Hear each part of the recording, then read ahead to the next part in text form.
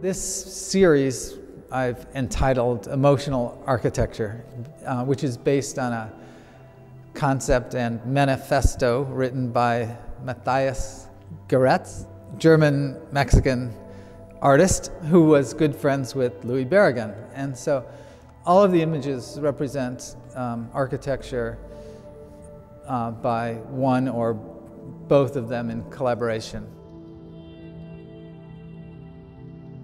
Louis Barragan is specifically known for his use of color in architecture and incorporating a kind of regional Mexican color into a very modern, minimal aesthetic with an emphasis on the wall instead of transparency. So in each case, I've built models of existing spaces.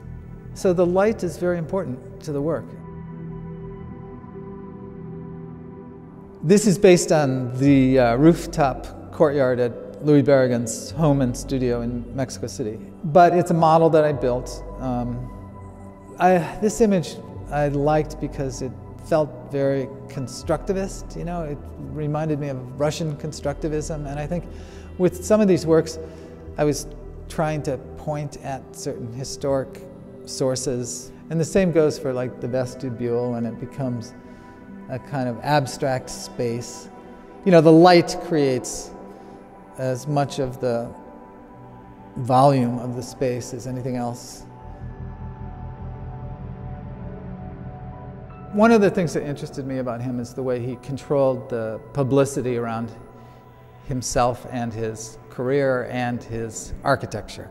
So the photography of his architecture was just as important as the architecture itself. And so rather than going and seeing them firsthand, I had nothing to rely on but the photography. But I tried to exaggerate some of the things that make his work significant, like the color and the light and the materials and the texture in combination.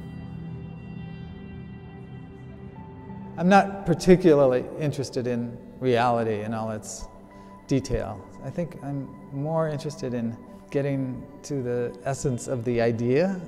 It's a process of simplification for me. It's about creating the space as if I'm building the space for myself around me, you know. So by eliminating things, I guess I'm doing something else. It's about the interaction of ideas, essentially. It's about rather than reality.